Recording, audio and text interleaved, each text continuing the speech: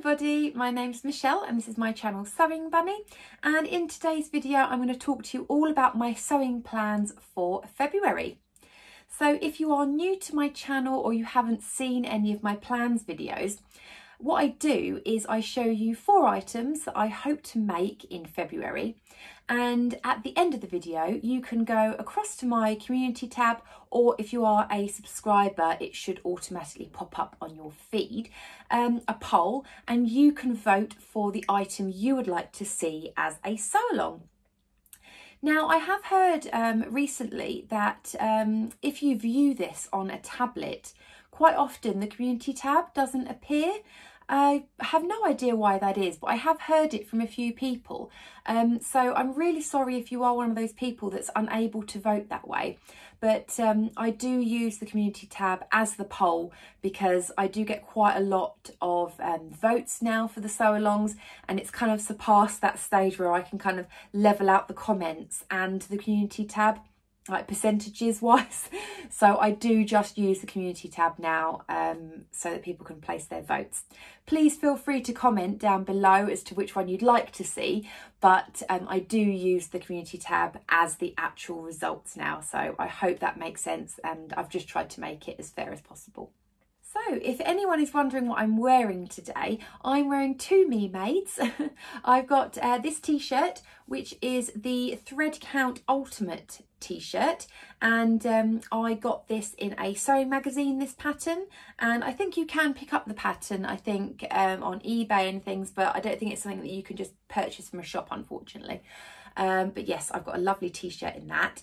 And then I'm also wearing the Style Arc Dale knit top, and I've made it into a cardigan using this sweater knit, and it's like a ribbed sweater knit in this kind of browny kind of colour, and it just wraps over and then ties up at one side.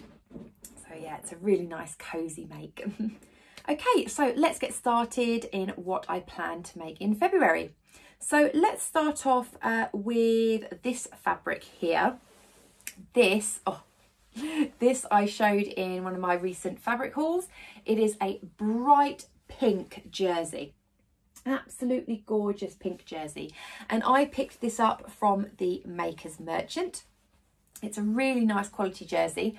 I've got 1.5 meters of it, and I'm planning on making the Forget Me Not Iris tee in it. So that pattern is part of my Make 9 plans, and I thought, yep, it would be a perfect opportunity to try it out, because yeah, I got this jersey and I just instantly was like, I really want to use it up. So it is a 95% cotton and 5% spandex mix. So it's a really nice quality. You can see lots and lots of stretch there in both directions. So yeah, it's going to make a perfect t-shirt. Now the Iris tee, the reason why I love that one so much is because there are 2 versions of it. There's a short sleeve where you've got like these little pleats in the armband, which I think look absolutely adorable. And there's also a long sleeved version, which I think comes up to kind of around about 3/4. And again, it's got 2 kind of little pleats in there as well. So I really like both versions, and I am a bit torn between which version I want to do, but I think I'm going to go for the short sleeve version with the little 3, I think it's 3 pleats in there, because I just think that would probably be the best version for me to try first, because I'm so interested to see how it all comes together with those little pleats. So yeah, that is my first plan. Right, so next up is actually another one from my Make 9 sewing plans. It's going to be the Helen's Closet Blackwood cardigan. Now, I mentioned in my Make 9 plans video when I was talking about this one, this was actually on my plans list from 2019 and I never made it up. I've had that pattern for ages and I don't know why, but I just didn't get round to making it. So I thought, you know what, I really want to get that done. Now is the time to make lots of nice and cuddly cardigans. And it was actually in my last video, I picked out a fabric, if you'd seen it, and I kind of left it out on the side afterwards for a bit. I just kept looking at it going, oh, that would actually make a really nice Blackwood cardigan. So you may recognise this. It is the mustard sweater knit that I showed in my last video. And I got this from First for Fabrics quite a while ago now, I think it was. I bought it in loads of different colours. It's a beautiful quality sweater knit, and I got 1.5 meters of this. I'll just open it out for you so you can see it a little bit better. So there we go. So it's got a lovely drape to it. It's got a nice amount of stretch, so that's one way. And then that's the other way. So nice and stretchy. And it is really, really super soft. It's kind of slightly brushed on this side, and then it's a bit more matte on that side. So that's the inside.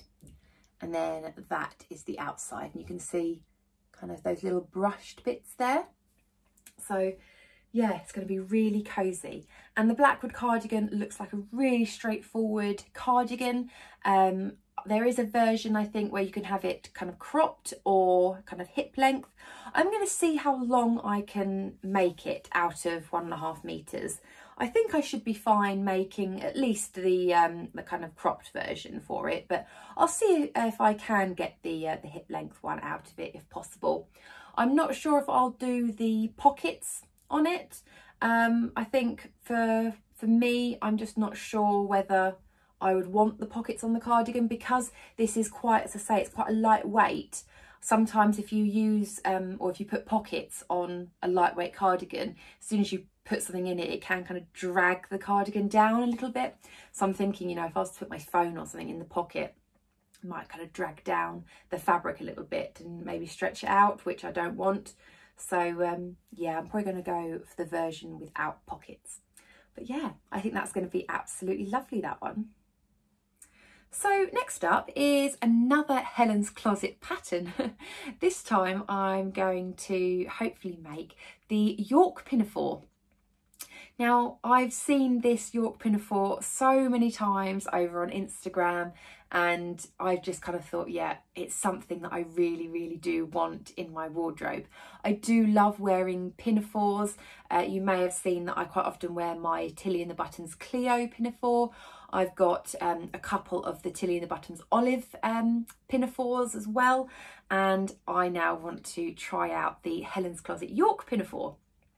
Now, one of the main reasons I actually really do want to try this one is because it's a really straightforward pattern. As far as I'm aware, it's just literally a front piece and a back piece. And then if you want to put on like a kangaroo pocket or kind of individual pockets on the front. But the way that you finish it off is using bias binding. Again, if you'd seen any of my previous videos, you may know that I'm kind of a bit nervous about using bias binding, and it doesn't always work out too well for me. But I want to push myself this year to try and tackle things that, you know, I might be a little bit scared to do. So I'm going to try making this, because the neckline and around the arms and around the sides are all bias bound. So I really want to give that a go. So I've got a whole load of bias binding that I purchased from Laura from the Specky Seamstress. I'll link her website down below in case you're interested, but I've got loads of designs now from her. So I really want to use them up. So what fabric am I going to use for the York pinafore?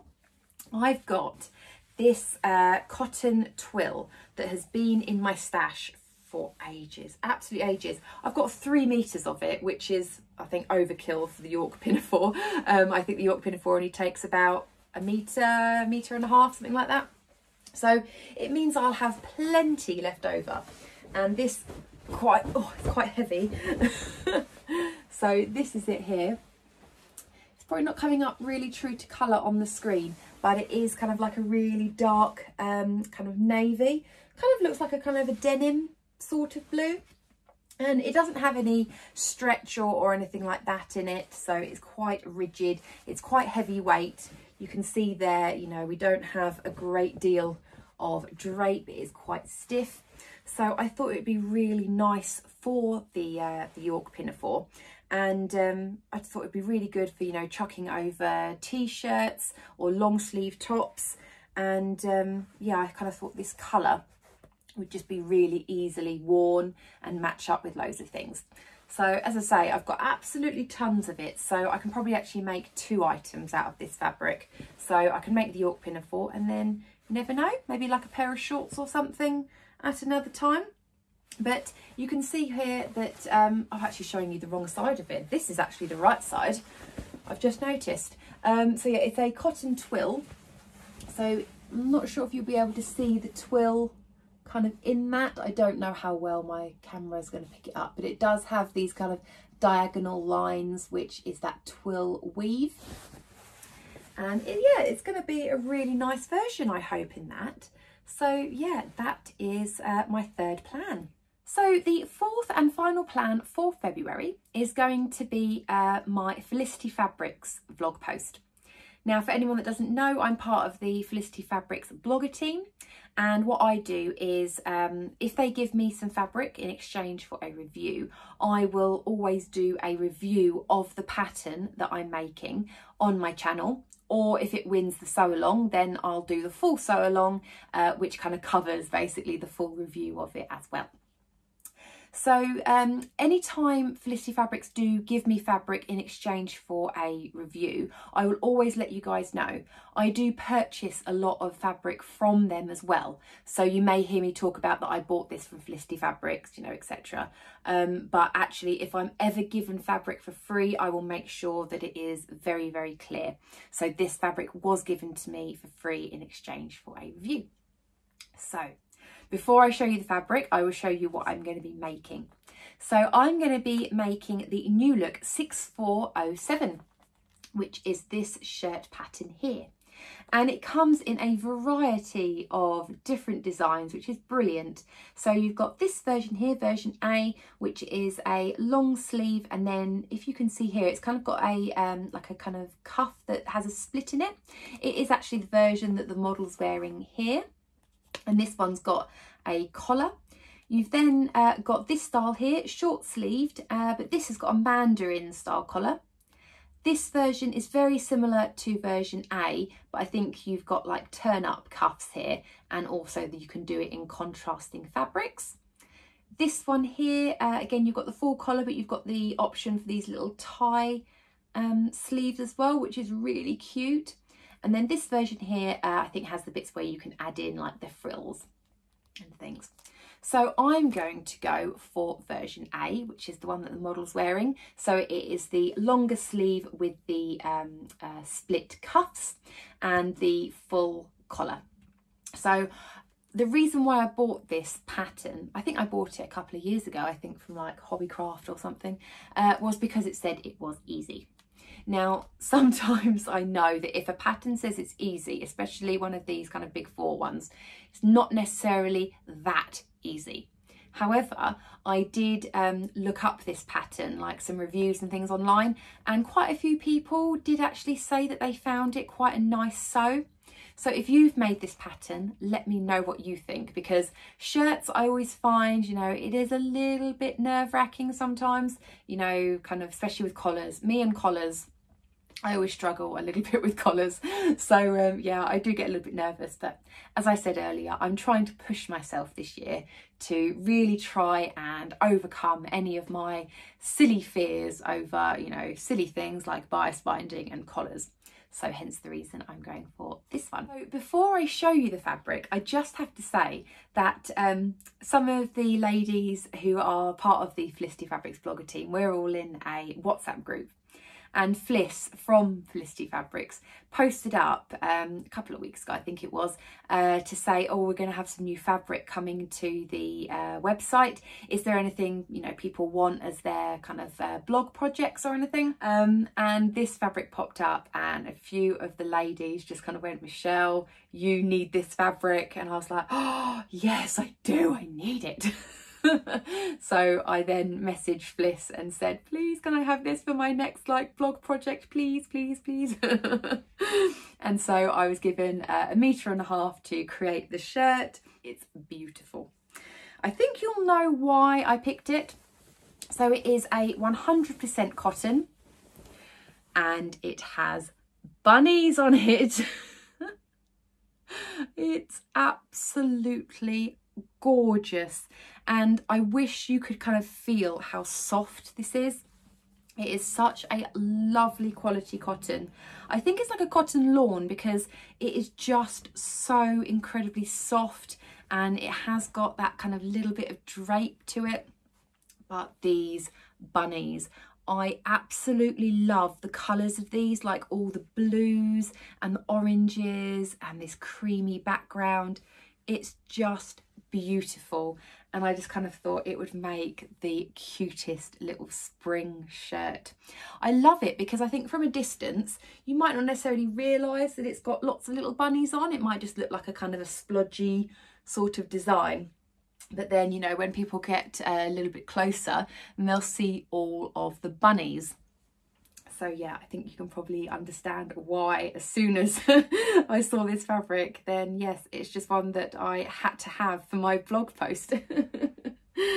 So yeah, that is the fabric for that one, and I'm really looking forward to making that one. Okay, so now I'll just do a little roundup of all the options again, just as a little reminder. So the first one was the Iris Tee by Forget Me Not Patterns in this bright pink jersey.